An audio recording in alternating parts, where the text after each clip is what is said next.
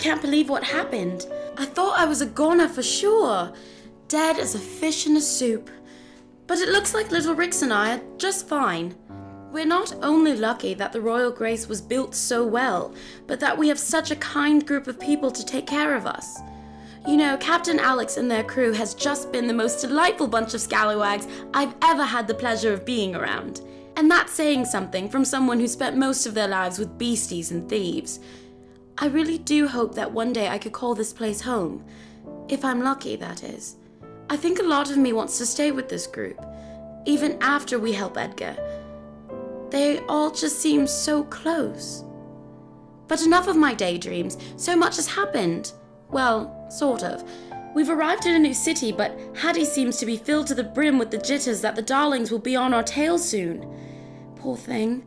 I assume that it has to do with whatever she saw in their basement, since she flew out of there like no one's business. Not that I blame her. I would have done the same thing had I been more squeamish. Not that what the darlings did was a light affair, but... oh... you get what I'm saying. I told you all of this before. The city we're currently in is called Morella. It's beautiful here too, but nothing like Divine Fox. I realize that that's probably because the darlings chose to roost there, but still. Morella is a good place to hide, according to Alex, because there are very few people inhabiting the city. It's more of a seaside town, if you will. The locals are very nice, most of them in fishing businesses. But what really surprised me about this place was that they all knew the captain. I guess they've done good deeds for the town before. All the people praise the crew wherever they may tread. I even got a discount on some frozen cat toys for Rix. Oops. Careful, little babe. You don't want to lose your tongue. My apologies. Rix isn't used to the frozen kind. I've taken our time on Morella to look into new engineering parts. I have little money, but Hattie offered me some of her own. I asked her why, and she smiled in a strange manner, mind you. And she said to me not to worry about it. She just said it was a gift amongst friends. And then, when she saw Angelics on my back, she giggled and said that it was also because I had reminded her of her guardian angel. I shrugged and told her that just because I created wings called Angelics doesn't mean that I, myself, am anything near the grace of an angel. She gave an awkward laugh and adjusted those large, bug-like goggles of hers on her eyes and just said that wasn't why. Before I could ask, she walked away. I've been pondering over that exchange. Hattie is always so happy and excited, so full of life, but she seems so... nervous, I suppose is the word. I'm worried about her. Audio diary, it appears I will have to consult with you later. Something seems to be going on up above. I will report back as soon as I can. Audio diary, I think the chickens have come home to roost. Well, that's not really the most appropriate phrase for what we've all just witnessed, but there's nothing that could really describe this odd situation. Edgar came back from what I thought was a stroll about the city, but instead, he had another man with him. This lad was the same height as Edgar, the same colour scheme, the same, well, everything. The difference was, well, sort of comical in a way. This boy wore glasses, while Edgar did not. Edgar was dragging the other boy onto the ship, a ray gun at the ready should the lad try and make an escape. Now, Edgar is handsome and all, but I never thought of him as a type to do such a thing. Holding someone at gunpoint was just not something I would have ever foreseen such as, well, sweet boy is the kinder term to use, doing. But all of us were just in shock at the extremely close similarity that we all just sort of, well, ignored the immediate danger. We sort of just gawked. The lad wailed for someone to help him, and I heard Hattie giggle behind me. You know, this new lad sounds nothing like Edgar. Edgar has such an appeasing voice, but this poor boy, well, high and squeaky like a little mouse he is. Anyways, Edgar was hysterical. I managed to calm him down, but I'm sure he felt as if he were going crazy. I'm sure at that point we all thought we were going crazy. The lad tried to run away, but Lewis stopped the boy. He said that we were all just a little too curious to let him go. And when he said it, he had on that disgusting weasel smile of his. Oh, how I despise that man.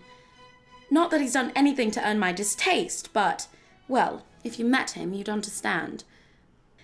Alex then approached the newcomer and asked what their name was. He said his name was Ernest. When Alex asked for a last name, he muttered, Cadwell. Audio diary, do you remember when I spoke of Mr. Cadwell's fate? When he said that there were other heirs, not just Edgar?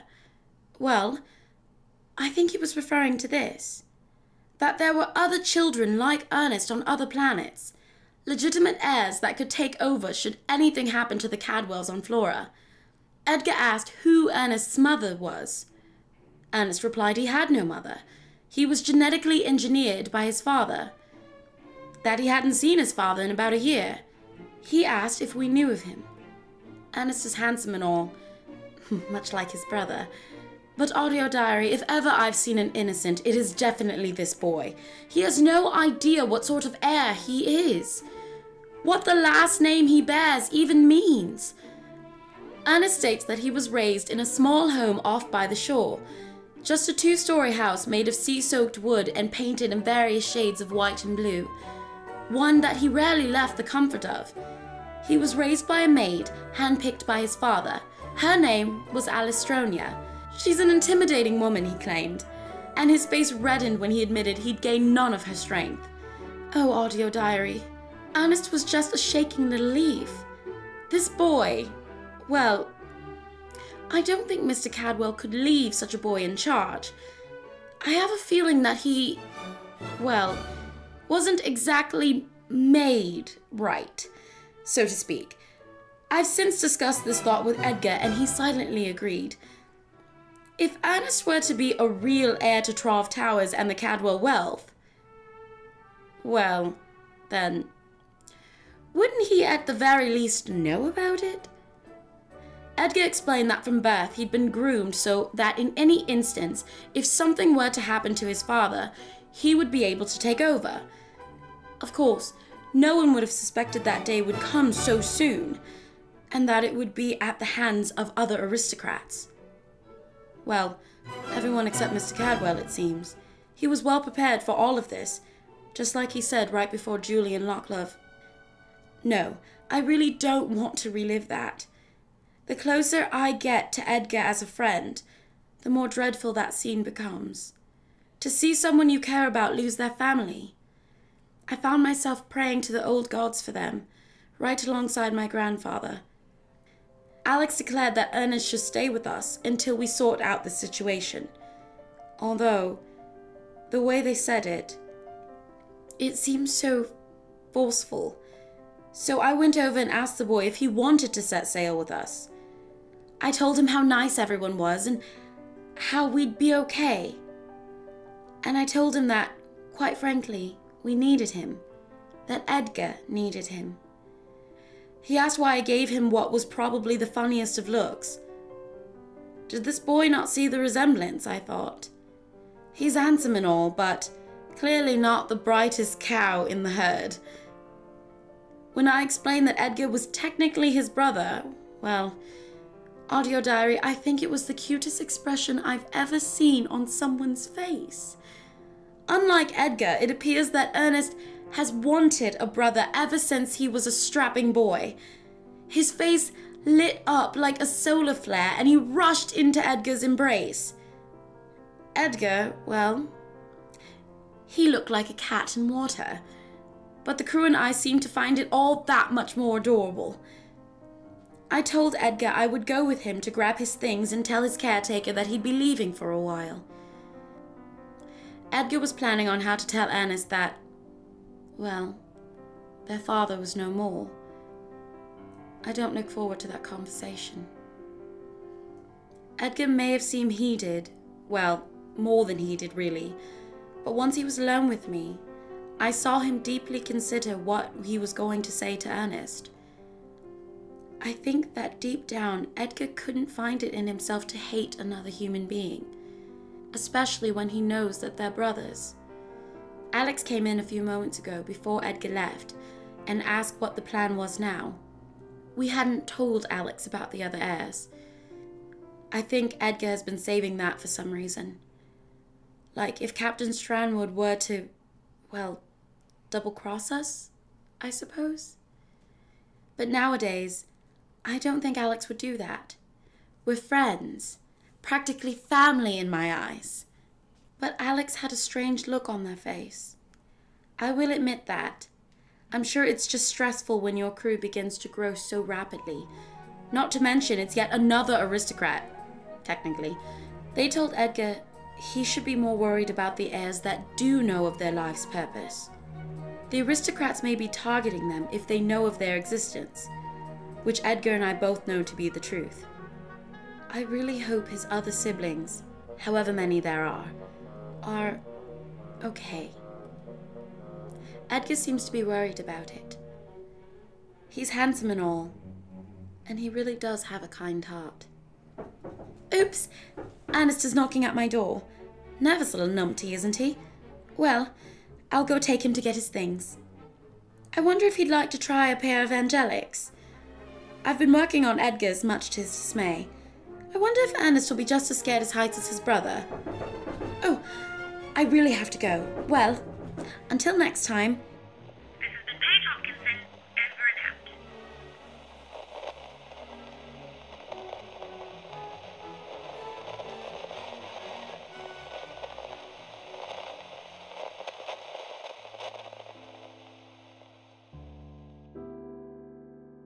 This episode of Bosh and Brave was written and produced by Ashley Glenn, voiced by Clover Grayson, and brought to you by Blackmore Productions.